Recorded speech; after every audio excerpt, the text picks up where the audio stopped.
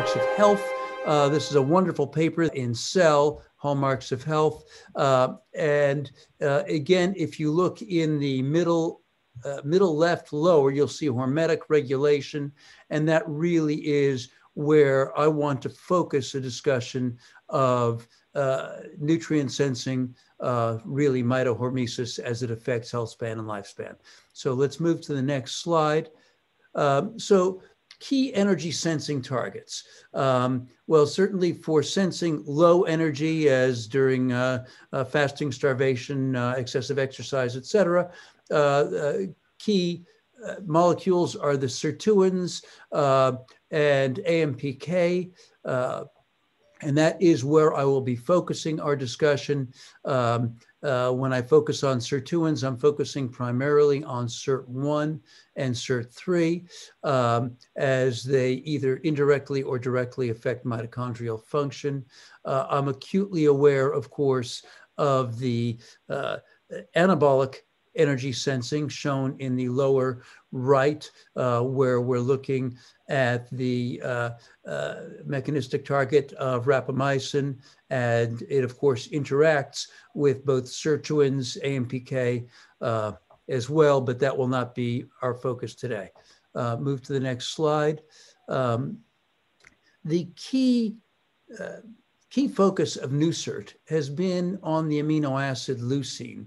And our key finding has been that leucine is an allosteric activator of SIRT1 and SIRT3. The figure only shows SIRT1, which basically causes a leftward shift in the NAD dose response curve, allowing activation at concentrations of NAD that are somewhere between 50 and 80% lower than would otherwise be possible. And this enables robust synergy with NAD donors, with Sirtuin activators. Let's go ahead and go to the next slide. Thank you. So our overall framework is not that leucine is going to be a sufficient nutrient sensor by itself to have a therapeutic effect, but rather that leucine will co-activate other compounds. And in co-activating, it will amplify the effects of either Sirtuin activators or downstream effectors of Sirtuin activators. And like many, I have a theory of everything. And my theory of everything, of course, covers this range of diseases from mitochondrial dysfunction to cardiovascular disease. But I will limit my comments today to those that we have data for. Let's go to the next slide. Excuse me. So here, I'd like to spend a moment talking about leucine synergy with NAD donors.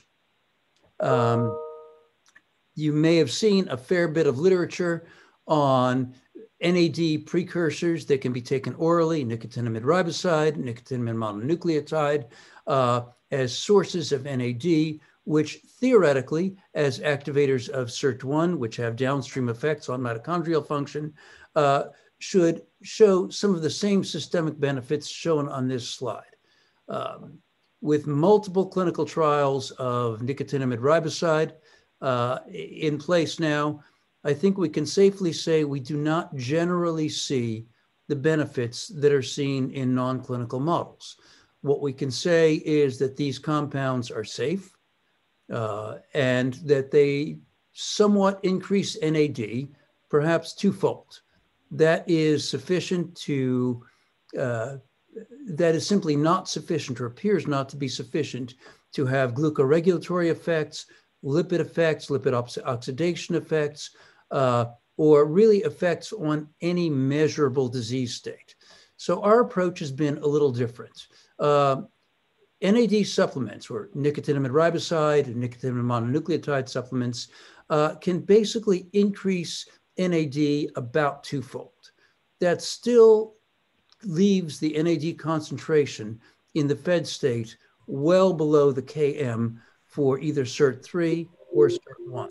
So our approach is to combine these NAD donors with leucine, fairly high concentration of leucine.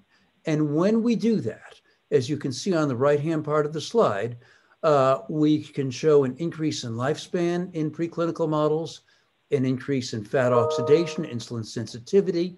In a mouse model of atherosclerosis, the LDL receptor knockout mouse, we can show a reduction in atherosclerotic plaque size, a reduction in macrophage infiltration.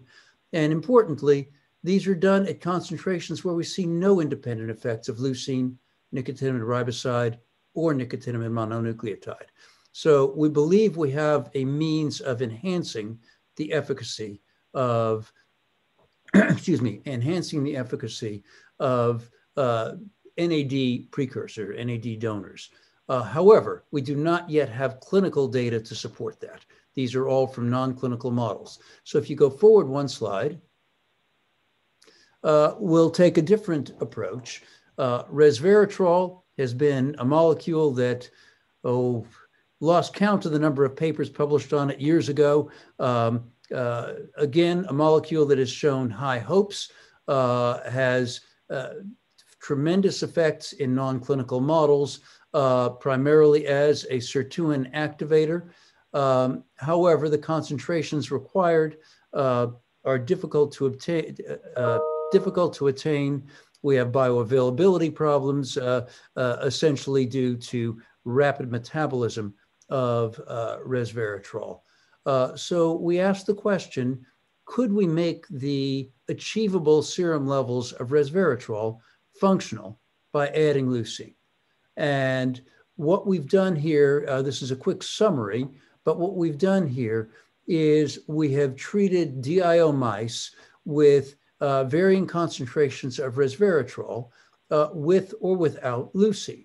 And when we do this, the resveratrol gives us nothing. We are simply, unless we push the resveratrol to very high concentrations, we are unable to get an effect. However, when we combine it with leucine, what you can see in what I consider to be two dramatic photographs, you see PET scans of a control mouse in the upper left, and in a leucine resveratrol treated mouse in the lower left, and you can see the FDG lighting up enormously. In fact, we have a 60% increase in FDG uptake, reduced plasma insulin and HOMA-IR by more than 50%, comparable reductions in inflammatory biomarkers, and along the way, a salutary effect on body weight and adiposity. And again, this is at concentrations that have, that we cannot, this is at concentrations that show no independent effects when not put together in combination. The lower right part of the slide simply shows you that in a single clinical trial in pre-diabetics, we were able to improve glucose tolerance, insulin response to a glucose load. HOMA is shown because that's all I had room for in the figure. So this does translate clinically, although we've not taken it beyond prediabetes yet. Can we go to the next slide? So we've also asked the question of whether we can generate a pharmacological approach. And what we've done here is we've put together a combination which we call NSO-200, for which we have an IND that's been through a couple of phase 2 trials, in which we are combining leucine, low-dose metformin, the starting dose of 500 milligrams, and an extremely low dose of sildenafil, 1 milligram. Now, the point of the sildenafil is not PDE5 inhibition. At very low doses of sildenafil really do not produce appreciable PDE5 inhibition. Instead, it is for activation of eNOS, which then interacts downstream with both SIRT1 and AMPK in a positive feedback loop. Let's move to the next slide. And so when we've done clinical trials in both non-alcoholic fatty liver disease and in obesity. In the upper left, what you'll see is liver fat, and you see a decrease in liver fat with NSO-200. in individuals who have some evidence of liver disease. Full disclosure, this is a study for which the primary endpoint was not met. That primary endpoint was drop in liver fat in all comers. It turned out to only decrease the liver fat in individuals who had ALTs over 50, which was half of the cohort, so some evidence of liver disease. But even in that study, we showed remarkable decreases in blood pressure, in triglycerides, improvement in insulin sensitivity, and reductions in weight, which led us to take this forward in a separate IND for obesity. And you see the full obesity cohort on the lower left, and you can see a nice time-dependent, follow the purple line, a nice time-dependent decrement in body weight. This is in the absence of any lifestyle modification. There were sub-cohorts, such as African Americans, that had close to a 6% decrease in body weight. But the overall group had about a 2.25% decrease in body weight.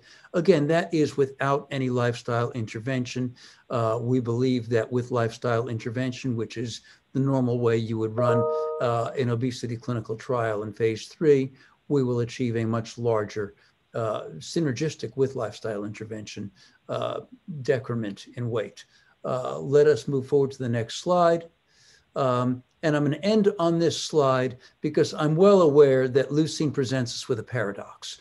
And the paradox is leucine is considered to be an activator of mTORC. And so why do we see the effects we see if you're supposed to be activating mTORC? And the answer is the concentrations that are required to activate mTORC are fairly high, in excess of 1 millimolar. The doses that we give get us to about 0.5 millimolar. It's really hard to get to 1 millimolar. Fasting levels are around 0.1 millimolar. Levels following a good high protein meal is between 0.25 and 0.3 millimolar. We raise it to about 0.5 millimolar, and that is sufficient to activate SIRT1 and SIRT3 without having any effects on mTORC, and we have measured this. So then how do we explain the observation that it is also a marker for metabolic syndrome in some studies?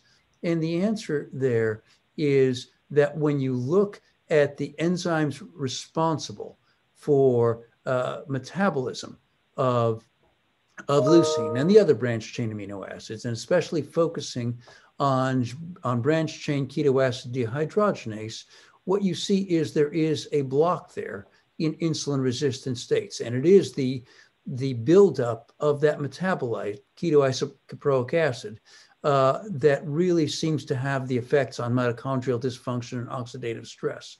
However, higher concentrations of leucine have been shown to activate branched chain keto acid dehydrogenase. So we believe this is the resolution to the paradox.